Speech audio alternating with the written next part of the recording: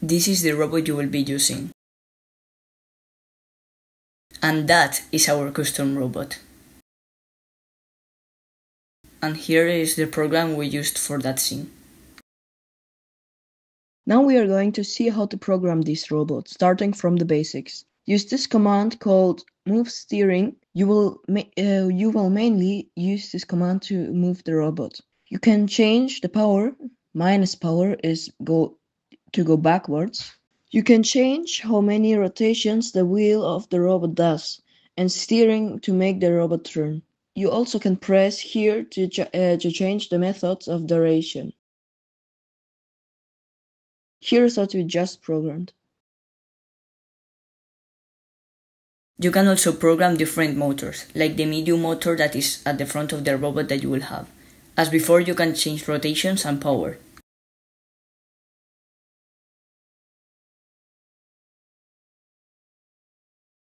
This other motor is an extra extension that we added to our custom robot, and as before you can change the power and the rotations. A tip is that you can always touch the image of the motor to change some options. Here's the demonstration of the program. As you see, here's where the ports are situated. Make sure to manage the cables as clean as possible.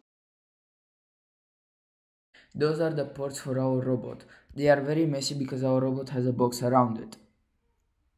Now, here are the ports on your robot. At the back we have the ports for the sensors, and at the front we have the ports for the motors.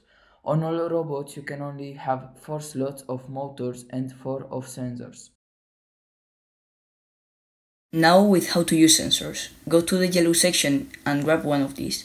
I will also grab move steering and turn it on go to go forever until some seconds pass.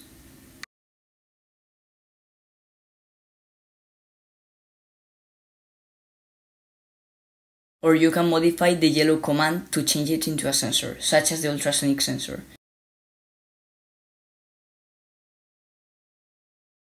Make sure to check that the port is right, or otherwise it won't work. You can change all of these settings of the actual sensor. Now the demonstration. After the medium and custom robot moves, the robot goes forward until the ultrasonic sensor detects less than 50 centimeters. All of the yellow sections are for sensors. Make sure to experiment them. Now I'm going to add another play button, and when I press play, the robot will follow both lines of code at the same time.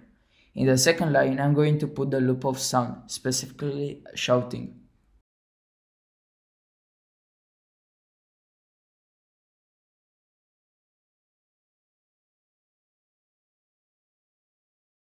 Also, remember that you can always press that part of the code to choose more options, like the color sensor that can be used for many things.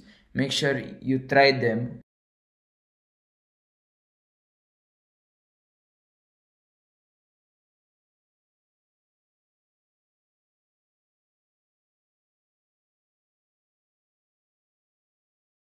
To end with, here are some complex programs with many functions that you can copy or get inspired with, like the follow line program. See that option? It means that if it detects the color, then it runs something, but if not, it runs another thing. And here the demonstration.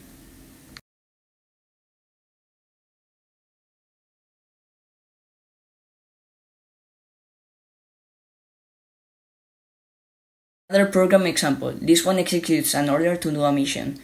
It first runs until the color sensor detects red, and after it follows the rest of the programming. And here you have the demonstration.